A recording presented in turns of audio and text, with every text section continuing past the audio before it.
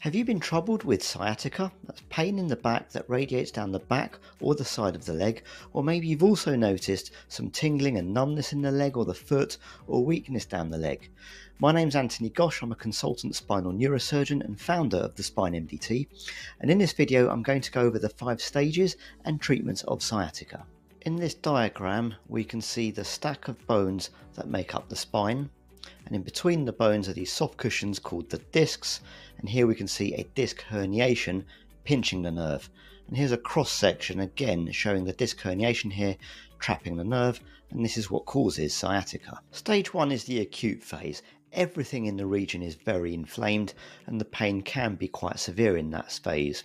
So what I usually advise patients to do in the first few days is not to have any aggressive treatments done, any manual therapy or any physiotherapy, because you just simply won't be able to do the exercises or go through the manipulations with the therapist. I usually advise some simple painkillers, paracetamol, ibuprofen.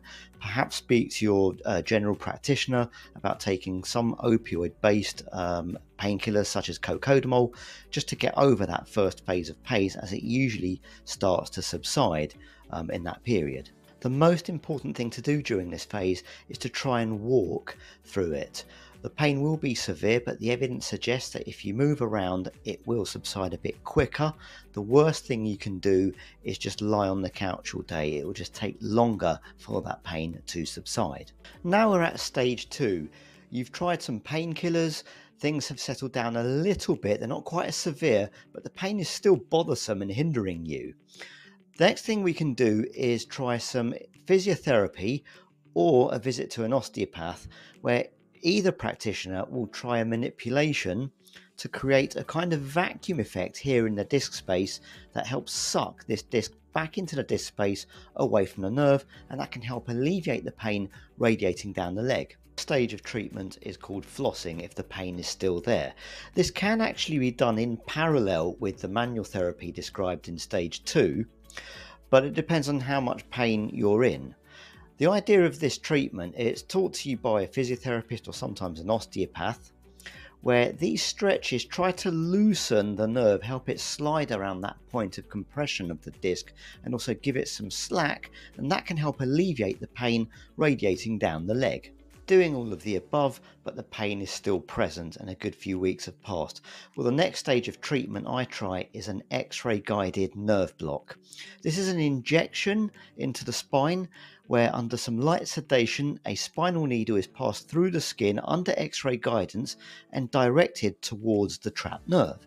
A little bit of dye is injected around it so that we know what we're going to inject goes in the right place, and then a mixture of steroid and local anaesthetic is injected around the trapped nerve. Whilst you may think this is just masking the underlying problem, a recent study called the NERVES trial compared patients with disc herniations and sciatica. It split them into 2 groups. One group underwent surgery, the other group had the injection, and it found similar results in both groups. And that's possibly because in most people with a herniated disc and sciatica, the body will just break down that bit of disc herniation, untrap the nerve, and the symptoms will settle. And if all of the above has failed, my final stage of treatment is a procedure called a microdiscectomy.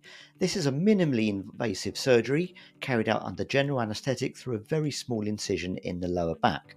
Under the microscope, a small window is fashioned in the arch at the back of the spine, and that disc fragment that's pinching the nerve is shaved away to free up the nerve and alleviate the pain.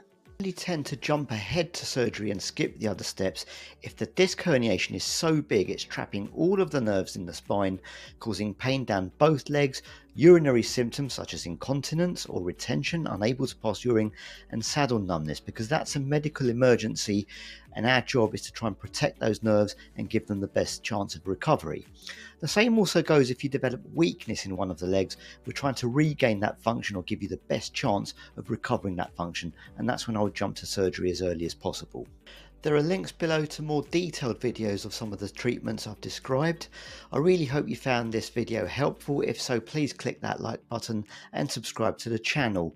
And please visit us at spinemdt.com to see how we can help you. Thank you for watching.